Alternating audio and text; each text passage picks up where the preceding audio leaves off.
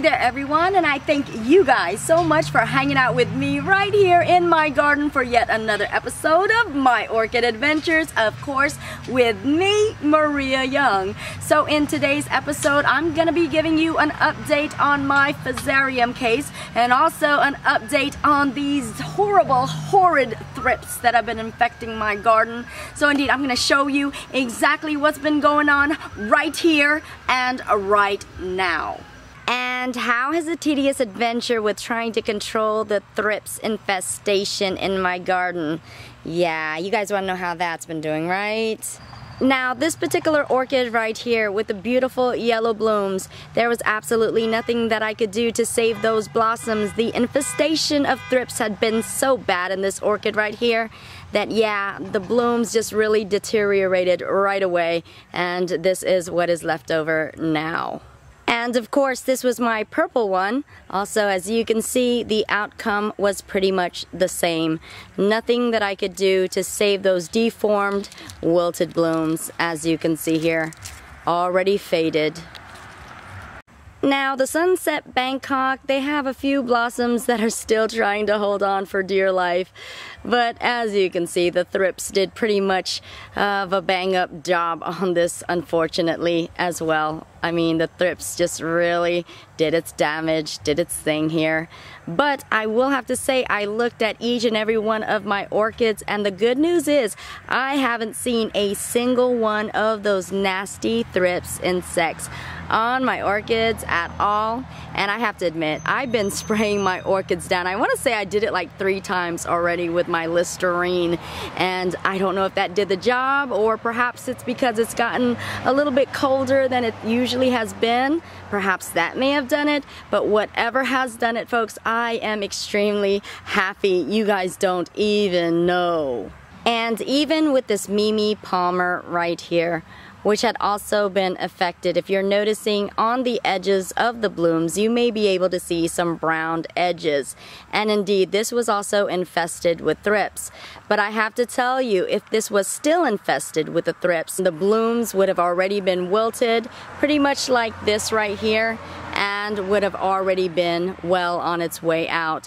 So as you can see here, the blooms are holding now, and you're seeing a lot more vibrance and stiffness in the petals as well, opposed to what it was starting to look like. And as we take a close look behind these blossoms, you remember before they were all throughout, and as you can see, not a single thrip insect to be found. So yes, indeed, good news. And this result is for all of my orchids. I have not been able to find a single one. So folks, good news indeed. Very relieved, but not too relieved. I am still spraying these down and will continue to spray them down until I have to bring them indoors. But at least I can have a sigh of relief. Woo! And folks, here is some more good news. As you can see, this is one of my Vandas that I just discovered is in spike, and yay us, the thrips does not appear to have affected this one at all. So yes, we may get a couple of more spikes from our Vanda orchids, and finger crossed that we will not see any more of the wilted and brown spikes ever again, okay? Ever again.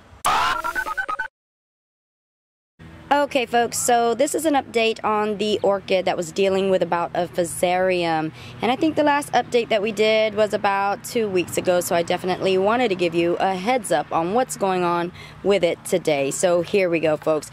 If we take a look at the leaves, now you're beginning to see some wilting going on. Also, if we take a close look, I did tell you guys that I did leave this orchid in the sun, and indeed I did bake it quite a bit, so you are noticing the influence that the sun has definitely had on this orchid. Indeed, we were fighting this Fusarium, and this is one of the techniques that I tried to use to see if it would work. So let's go ahead and take a closer look now at the roots. And as you can see folks, the roots are still pretty plump, still doing pretty well, and very relieved that she does still have a root system. Again, the area that I cut did not show any type of, you know, indication that the rotting was spreading, so good news on that as well. So now let's take a look at the blossoms. Did she bloom like she was supposed to? And indeed, she has blossomed fully, totally, and completely, blooming each and every one of her gorgeous Denisander blooms right here.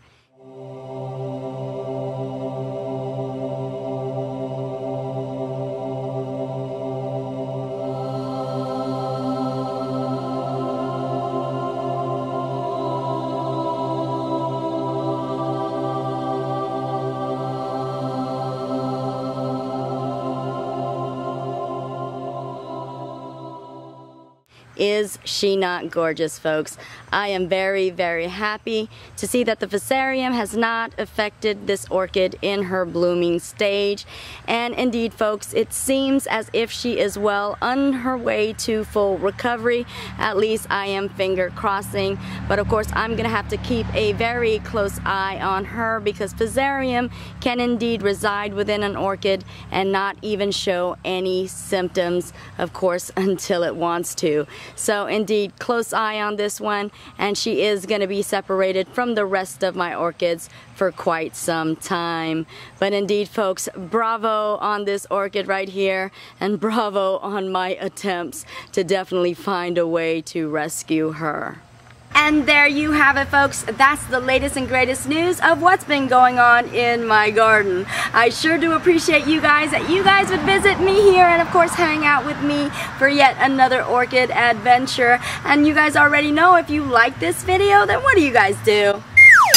Right?